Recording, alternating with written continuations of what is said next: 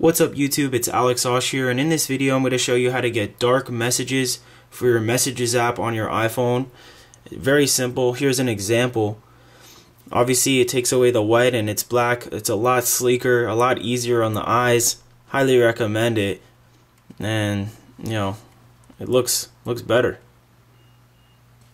There's me coming in hot.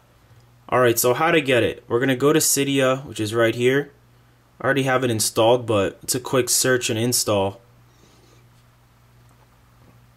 And you're going to let Cydia load. You're going to go to search. You don't need any other repo for this. There we have it, DarkMessages. Click on that. I already have it installed. You're going to click install at the top right. It's going to install. It will respring, compatible with iOS 10. And there we have it. You'll click install and then you'll have the black messaging ready to go.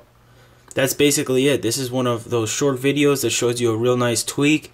Make sure you check out all my other videos that I've already put out and will be putting out. Make sure you hit that subscribe button and leave me a comment and an upvote. Really appreciate all the support, guys. Catch you soon. Peace.